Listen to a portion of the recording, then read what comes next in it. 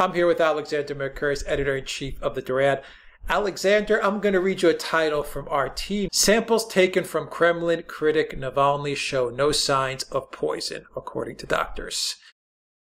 We've had the Skripal case as well, which has been in doubt as to this whole Novichok theory that has been concocted. We've done many videos on the Skripals and the Novichok narrative that Theresa May herself helped spread all over the place. And Alexander, we have some news coming out of what I would say is the origins of this whole Russia likes to poison people kind of stuff that we hear in the mainstream media. Alexander, take us into this Russia poisoning people narrative that we hear all the time. Yes, I mean, it's an absolute fiction. And can I say where it first began, in my opinion? And it's interesting that you mentioned this because, of course, you mentioned this meme about the Russians secretly poisoning their opponents. Because the place where it all began was actually Ukraine, with the Ukrainian opposition leader, Viktor Yushchenko, who eventually became president of Ukraine and led the Orange Revolution of 2004. And he had some kind of severe allergic reaction, and his face came out with all sorts of spots. And he claimed that the Russians had tried to poison him. And it's now been admitted, apparently, by the Ukrainian prosecutors and the Ukrainian police. This is at least, 15 years later, that there was no truth to that, and that Yushchenko was never poisoned at all. And yet, we hear about how Litvinenko was poisoned with polonium. We hear how supposedly the Skripals were poisoned with this mysterious Novichok. Litvinenko, by the way, was poisoned by polonium, but I did a massive investigation of that claim. And it turned out there was actually no evidence that that polonium came from Russia or had any connection to Russia. That was a finding, by the way, of the British public inquiry, which has never been widely publicized. But there were claims that polonium only comes from Russia and that it's very expensive. And it's now been established that, in fact, neither of those claims were true. It's made in all sorts of places, and it's not expensive at all. And then, of course, we have the Novichok thing with the Skripals, and, we've discussed in many videos how there are fundamental problems with that story. And then a few days ago, we got the story about how Navalny had also supposedly been poisoned after attending this protest that we did a video about just a few days ago, and it turns out that isn't true either. For me, the most bizarre story of all is one that has also just appeared just a day or so, about a Russian political activist called Kara-Murza, who is also supposed to have been poisoned and killed by the Kremlin over the last few days. And it was sort of all reported all over the media, or at least parts of the media, that he had been.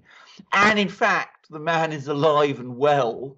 And what happened was that a man called Kara-Murza did die, but that person was the political activist's father, who died of natural causes, in other words, from old age. So, we have this meme about the Russians going around poisoning people. When you actually examine the evidence, it never really works out.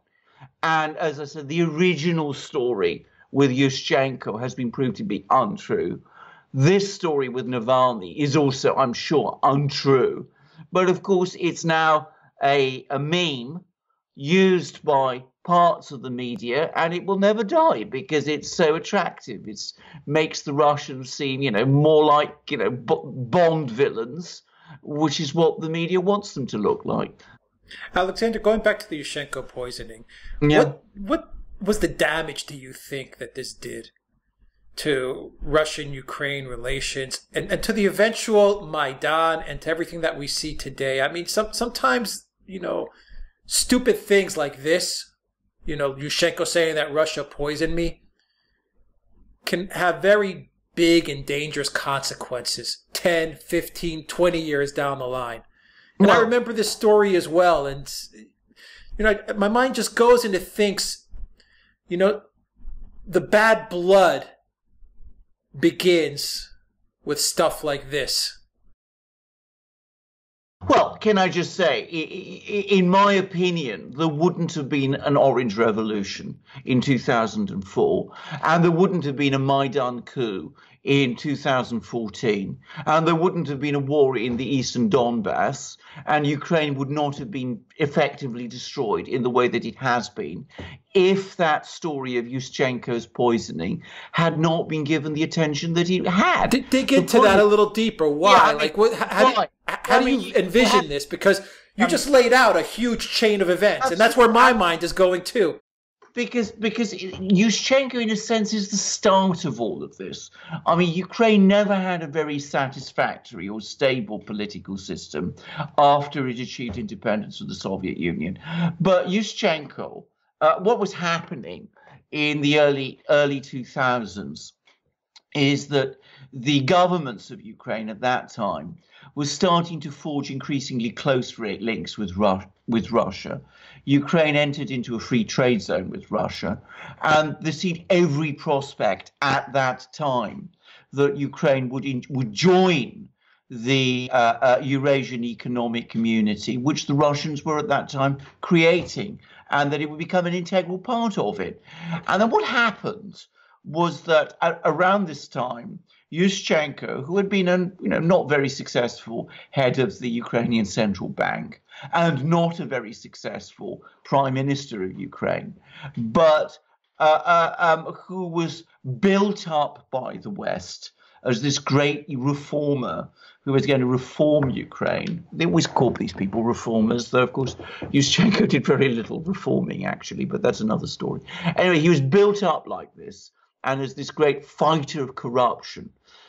In fact, what he was, as became clear after he became president, was viscerally and extremely anti-Russian. Anyway, what happened was this man, who was languishing in the polls in Ukraine and seemed to be nowhere close to becoming president, suddenly became ill, appeared with his face disfigured, and of course this vast story was propagated that the Russians had poisoned him with the support of pro-Russian oligarchs in Ukraine to prevent his anti-corruption drive from taking off. And it was this which propelled him to the presidency by giving him a huge tidal wave of sympathy in Ukraine and making him appear the champion of the Ukrainian people against the oligarchs and by extension against Russia. And when he became president, it was he who infected, or rather his government, which infected Ukraine with this Maidanist ideology and culture, which came roaring back after Yushchenko himself lost the presidency in 2010. It came roaring back with the Maidan coup in 2014. So this is the story. I don't think any of these things would have happened in the way they did if Yushchenko had not become president as a result of the Orange Revolution in 2004, and he would not have become president if this story of him having been poisoned by the Russians had not been propagated in the way that it was. And we now know that that story isn't true. So, it can have an effect. We must not underestimate the influence of these events. Certainly, there were people in Ukraine with ultra-nationalist opinions who would have been very dangerous anyway. But it was Yushchenko who gave them force, and it was this story that he'd been poisoned by the Russians, which gave him force also. And that's why Ukraine is where it is now. Can you say that 15 years later that Yushchenko was indeed a hoax? The poisoning was a hoax, And can you also say, Alexander, that for some reason it seems that now especially with the Navalny, that maybe Russia is starting to catch on to this poisoning tactic that they're using? Because it seems to me that, Navalny right away went to the poisoning trick. Yeah. But right away, Russia and doctors, kind of dispelled that immediately, maybe to prevent some sort of, like you say, an outpouring of sympathy as a second demonstration approaches in a couple of days. So it seems that, and of course you could also say that poisoning was used to sour UK-Russia relations as well. In 2 instances. So can you say that Russia is maybe getting a little better in, in getting, to the story before it's, gets out of control, getting ahead of the story? I think that's probably right. I mean, I have to say, first of all, I've no doubt that the Yushchenko poisoning story is untrue. The Ukrainian Deputy Procurator General, who's at the moment Ukraine's senior law officer, has said so. And so has apparently the principal police investigator who has been investigating the story. And both of those people, it should be stressed, were people appointed to their posts by the former government of the Maidan government of Poroshenko. So, I mean, we're not talking about people who were pro-Russian.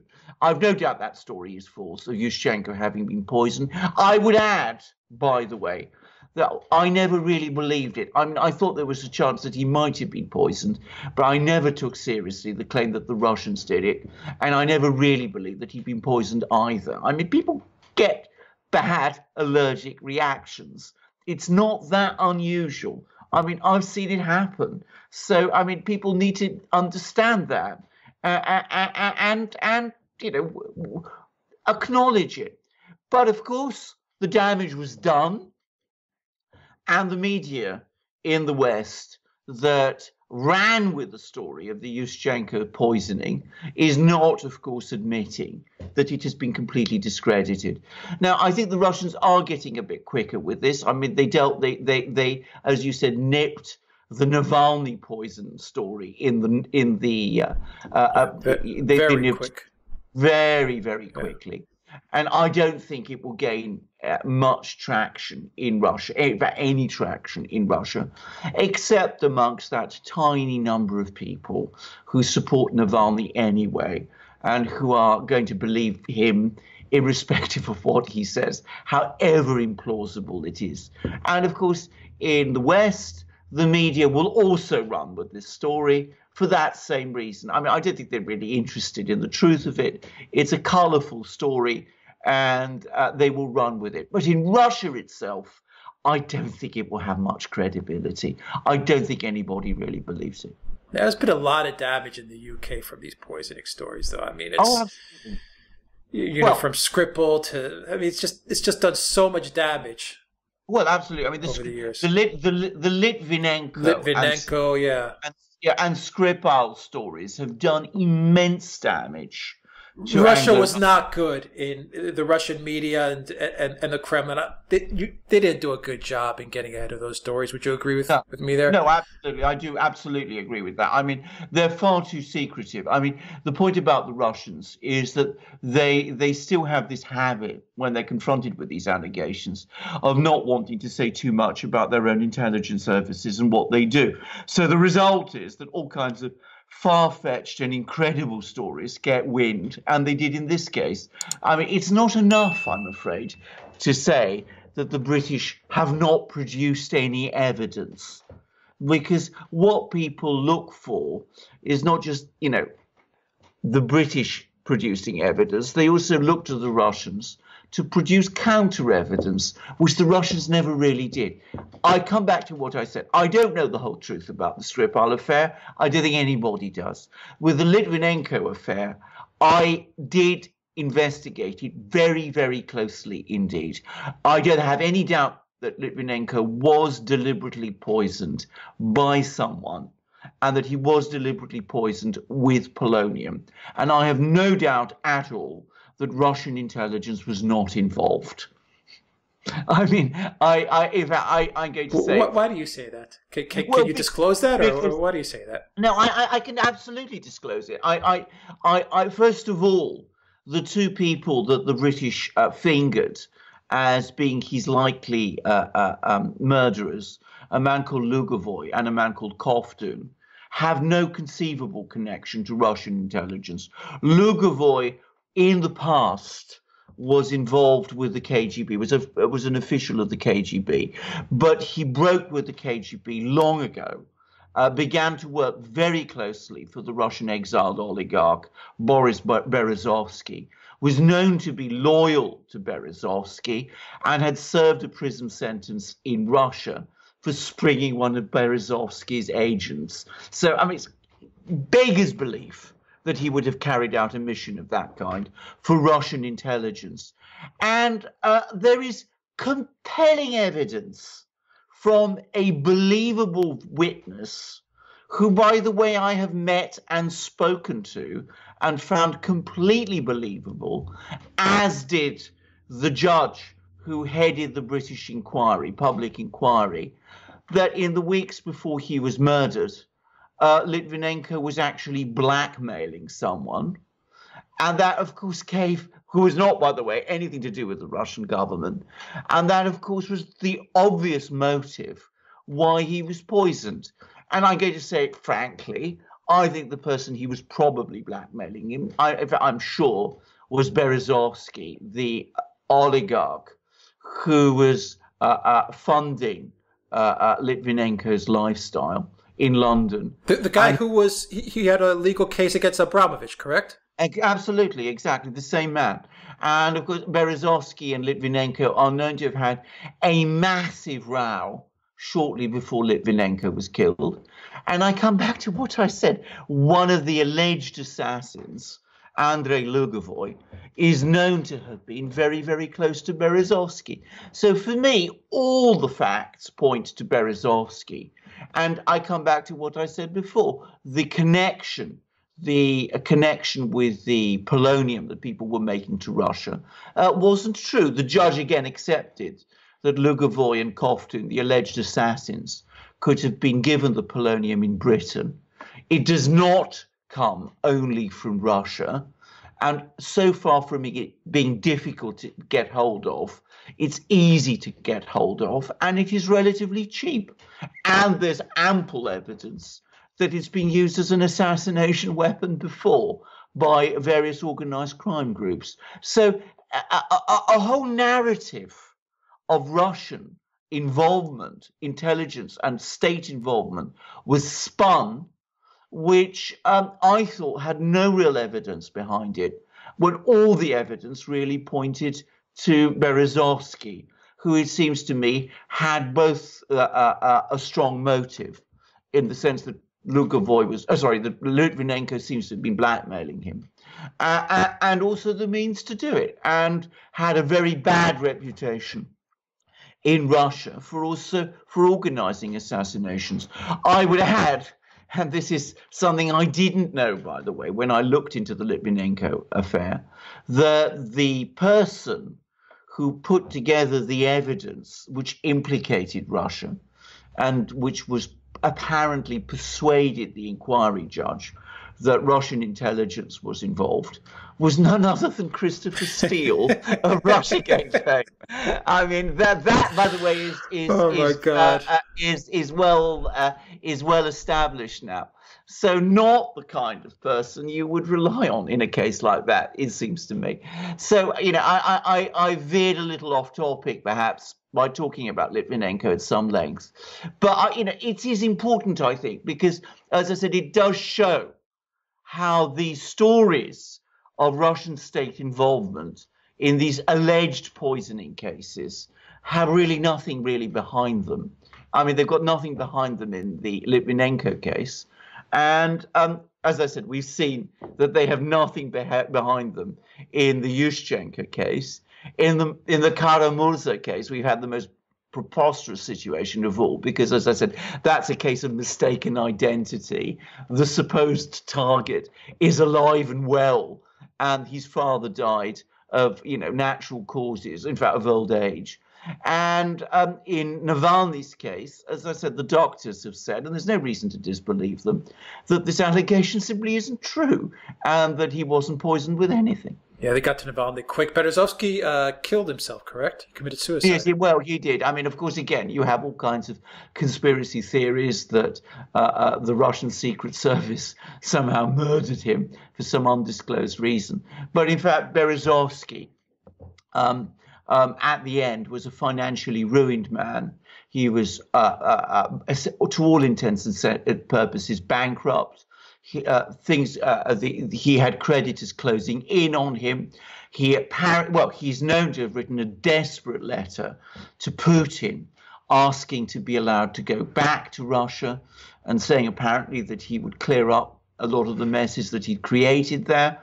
And apparently Putin said no. And that seems to have tipped Berezovsky over the edge.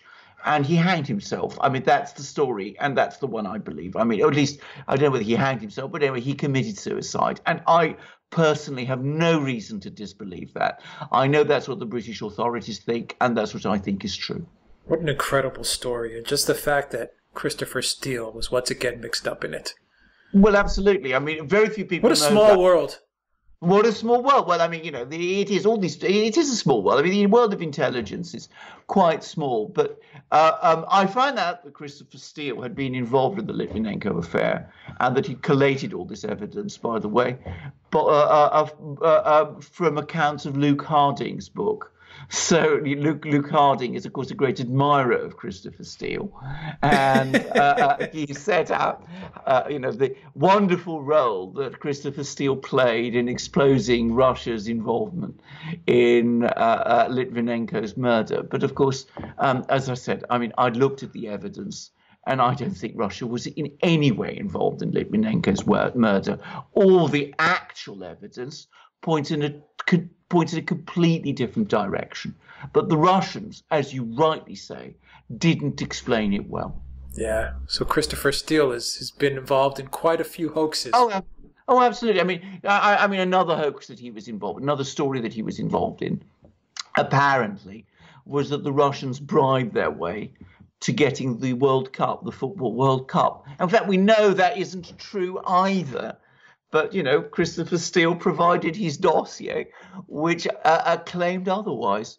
I mean, I think when, we drill into this, we will find that Christopher Steele's name turns up in all kinds of things. Turns up with the Skripal poisoning as well. Isn't that a coincidence? So he was involved with the one poisoning and then with the other. Well, some people are making that connection. He knew Skripal. He knew Sergei Skripal. It seems so. But as I said, we haven't got the whole story there. But I'm going to make a guess, as I said, that Christopher Steele is going to turn up in the background, involved in all kinds of things. But, we haven't really got to the full story of who Christopher Steele was and what he's been doing over these last couple of years. But I think what we do, I think it'll be quite interesting reading, actually. Yeah, if Mueller would have done his job, I think we would have found out a lot about Christopher Steele. Yeah. That's for sure. Indeed. Indeed. Alexander Mercouris, Editor-in-Chief of the Duran, thank you very much. Guys, if you like this video, click on the subscribe button down below. Click on the notifications bell to make sure you get notifications every time we push out a new video. And remember, you can get an audio copy of this video, so follow us on iTunes and on SoundCloud. And please donate to the Duran on PayPal, Patreon, and Subscribestar. The links are in the description box down below. And please go to the Duran shop and pick up ebooks on Russiagate, on Christopher Steele, who we just talked about. And as you read those ebooks with forwards written by Alexander Mercouris, you could be drinking from one of our magic mugs or wearing one of our magic shirts with a double-headed eagle that looks east and west. Alexander, Absolutely, here it is, and it's also there, also our double-headed eagle. Can I just say something first, Alex, about our two books? Because we spent a lot of time working on them, and the reason is that Russiagate is such a complicated and involved story, and I think a lot of people can get lost in the maze of all this extraordinary gallery of characters. But what we do in the first book is, obviously there's transcripts of some of our videos, but what we do in our preface is that we set out what that whole thing, what Russiagate was really all about. Russiagate was all about trying to get Hillary Clinton elected by implicating Donald Trump with the Russians. And all sorts of people were involved in trying to achieve that. And unfortunately, the intelligence agencies of the United States went rogue and were involved in it also. And the second book is about the Mueller investigation and about William Barr. And what we show in that book, again, because Mueller can seem a complicated story, really what Mueller was all about was a gigantic distraction to keep the attention away from looking at what the intelligence agencies and the Hillary Clinton campaign and the Democrats and parts of the media had been up to during the 2016 election by propagating Russiagate. And it was also partly the agenda to discredit Donald Trump. And then we got finally a real attorney general in the person of William Barr, and he swept it all away. He cleaned it up. So that's what those two books are. And if anybody wants to understand Russiagate and get to the grips of that overcomplicated story, I would strongly recommend those two books to do it. But how could I write books like that, Alex, if I wasn't drinking tea from fantastic mugs like this? This is Royal Blend tea from Fortnum and Mason's, first formulated for King Edward VII before the First World War. It's fantastic tea, fantastic mug to be drinking it from, 15 ounces, perfect porcelain, wonderful luster, beautiful to hold. Our double-headed eagle there. We've got lots of other mugs like this, like that. We got this one. This is the one with the Alpha Force. If the Russians really want to take out someone, these are the guys they do it, and they don't do it secretly. They do it out in the open. That's the Russian way. They do special actions, and they're incredibly tough and counter-terrorism outfit, one of the best in the world, one of the best special forces units in the world. I mean, let's be frank about it. They'd have got rid of Osama